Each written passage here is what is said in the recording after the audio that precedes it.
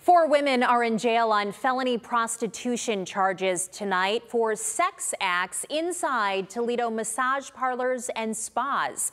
The arrests come after several undercover operations.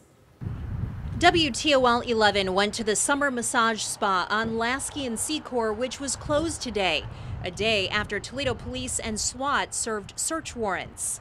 After 3 o'clock, there was 20 to 30 police officers that were raiding a place right near mine. Matt Tyson owns a business nearby. He couldn't see what or who police brought out of the spa. There was just too many officers. There was a bunch of them. SWAT, other officers around. And they stuck around for about an hour. We did talk to a couple employees of businesses on Lasky who said they can't believe the place was finally busted. According to the arrest warrants, 56-year-old Xiao Yun Gu admitted to managing Summer Massage Spa, which operates to provide sex acts for money. The arrest warrant states Gu and her employees solicited multiple undercover officers during the investigation. But there's more. 49-year-old Joanne Tao is charged with soliciting and prostitution. Arrest warrants show Tao operated a massage parlor as a brothel with other employees taking money for sexual activity. The document also states Tao offered to masturbate an undercover officer for $60.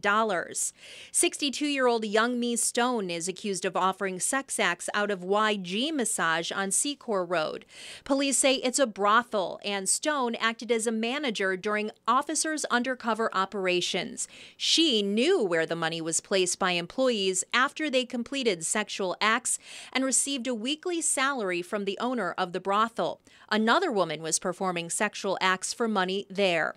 And 68-year-old Kisan Hood is accused of managing a brothel at 135 South Burn Road. The arrest warrant states she admitted to promoting prostitution while managing a brothel. The women are in jail on $10,000 bond each and are due in court next month. Now, experts with human trafficking groups say this is a much bigger problem. According to the Polaris Project, this is a nearly $3 billion a year industry here in the U.S. There are 9,000 illicit sex parlors operating in 1,000 U.S. cities. And Governor Mike DeWine revealed a new program to help survivors of human trafficking.